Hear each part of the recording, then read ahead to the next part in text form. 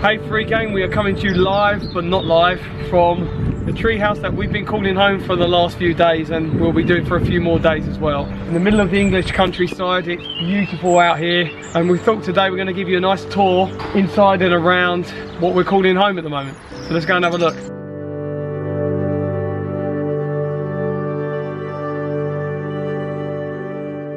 Now this tree is over 250 years old, and finding some of the information about this is quite amazing. It took 5 master craftsmen over 18 weeks every single day to make this structure and work it around the tree.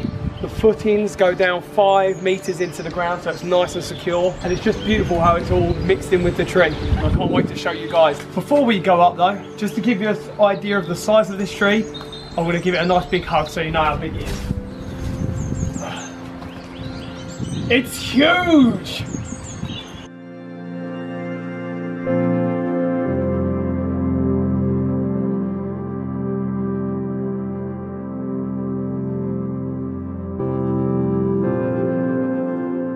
So this is the entrance to the treehouse, and I really like how they've got it in between these 2 branches. It really makes me feel like you're going in to live inside the tree. But before we go inside, I'm going to take a little sneaky shortcut and show you the outside balcony, which is all decked out here.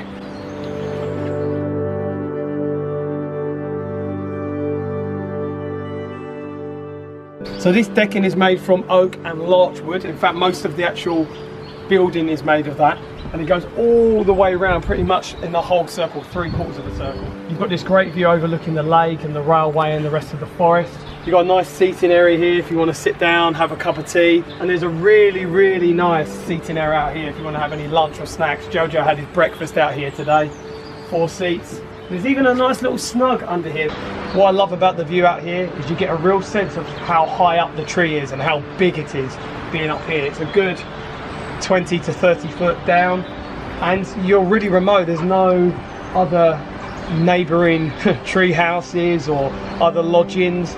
It's just nice that you're on your own, you're secluded, and you really feel like you're out in the woods in nature.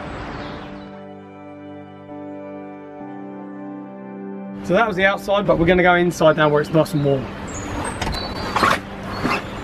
Take your shoes off.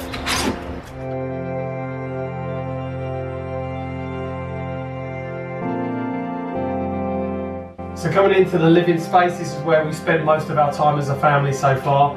You've got a nice sofa there in front of a TV and DVD player. Jojo brought some DVDs with him, so he's been watching some films already.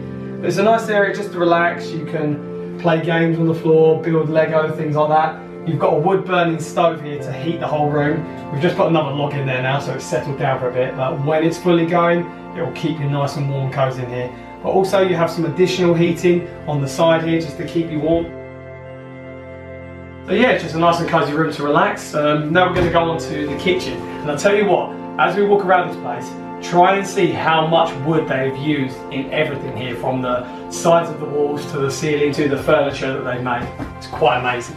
Down the hallway, there's a little storage area. You can put some coats or bags and shoes or anything else. It's always helpful to have storage in these places. And I'll tell you what, once you get to this kitchen, it is hard to believe that this kitchen exists in a tree. Like, it's blown us away. We've enjoyed making food in here so much. You've got everything you need in your regular kitchen, plenty of storage. Fridge is hidden in there. Even a dishwasher hidden in there, which is awesome. Most of our food storage, we've used this area under the sink. It's a really good area. But there's lots of other areas where you would have wine bottles. We've got Pringle tubes or plant-based milk. And what I really love is that they've got this breakfast bar over here where you can sit up in the morning and have a snack as well. Maybe some toast, cup of tea, or looking out. And you know, you've got such an amazing view around you no matter what window you look out.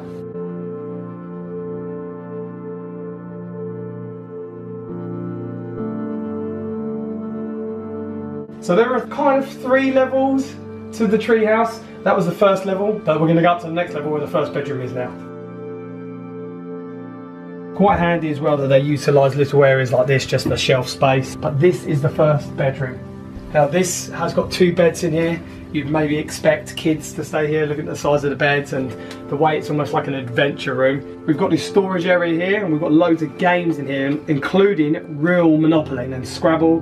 There's a Pirates of the Caribbean game, which I don't even know what that's about, but I'm looking forward to finding out. Even more storage under here, which means basically there's enough storage per bed or per child if each child has their own things to store.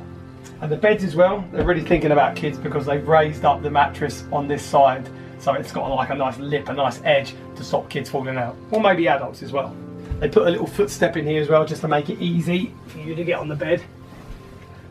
And again, you've got like the best view possible just to look out of the window.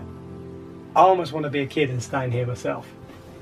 I'd probably slip down that end though. I might bang my head, I don't know. And up to the very, very top bed, we have a kid sitting here right now. You right, Jojo? Yeah, I'm watching Stampy. He's watching Stampy. They've got lighting specific for the bed as well, so if he wants to read a book in bed, it's just nice. It feels like a real escape just hiding up here. Yeah, and again, they've got this edge here as well to stop anyone falling out of bed. This is what I mean about utilising the wood from the tree and putting wood basically everywhere. These little legs that they've made for this footstep, like stand to get up, it's, I don't know, it's just so inventive. It's just like they're using as much as they can where possible. See you later, Jojo.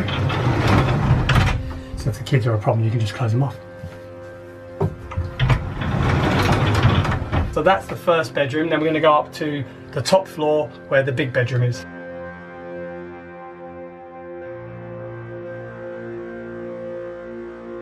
So this main bedroom area, loads and loads of space. They've got a big, big storage area for your coats or your clothes, even your Vitamix and your juicer if you need. More storage here with a couple of drawers too. Do you know what? I just keep getting distracted again and again every time I'm walking around here because of the view. You get to see absolutely everywhere. I really want to climb out there along that tree branch. I won't though. A lot of animals live in this tree, namely owls, so I don't want to go disturbing any of them. So as far as the bed area is concerned, we've got a vanity table there, which Casey was really excited about because sometimes you stay places and they don't really think of this, but they've got it spot on here, and a hairdryer too. And there's plenty of storage space underneath as well, which is really handy to get our suitcases out of the way. As for the bed though, here comes the big jump. Whee! The bed is comfy, plenty of room. Katie, of course, called the window just to wake up with the view. And I have to see the back of her head. The back of her head's pretty nice though. But yeah, it's just lovely to be able to wake up to and just the realisation that you're here in nature like this. Moving on to the bathroom. Check out this bathtub, man. This is such a cool bathtub. So deep. It's so deceiving as well. Once you get in there, you don't realise how much space there is. Don't you dare come any closer and touch the tap. But yeah, Katie was straight in this the first night we got here. And it's really, really nice that you can just sit in here and relax. You probably get 3 or 4 people in here. These windows, actually, one thing I'll tell you about, all of the blinds have to be kept down at night because the owls that live around here, the light coming out of here at night time could really disturb them. So we make sure all the blinds are closed every single night. We care about the owls. They're letting us live with them essentially. For the rest of the bathroom, we've also got a shower as well. I love these showers that we have overhead. It's just so enjoyable. And also we've got dressing gowns both for the morning. So yeah, really love this bathroom, plenty of space and just so enjoyable, nice to relax in. But we look after the owls too.